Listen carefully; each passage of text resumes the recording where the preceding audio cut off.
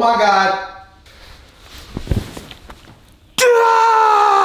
What is happening? I am so incredibly honored to announce that I am the season 13 Apex Legend Newcastle, baby. Let's go. I mean, I still can't believe I just said that. I'm trying to find the words.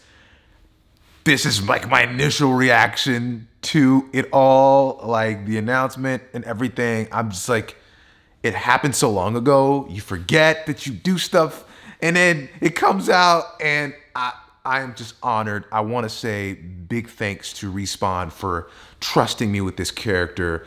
It literally one of the best experiences that I've had creating a character and helping create a character, rather. And I am so honored. Thank you so much, Respawn. This character has a special place in my heart because I voiced Newcastle. Our first session was about 2 days after my mom passed. And so I heard nothing but her voice through the session saying, you can do this, show out for me, give your best performance for me.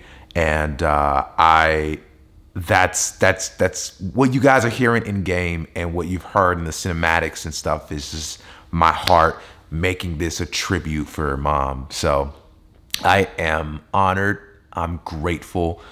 Thank you to Respawn again.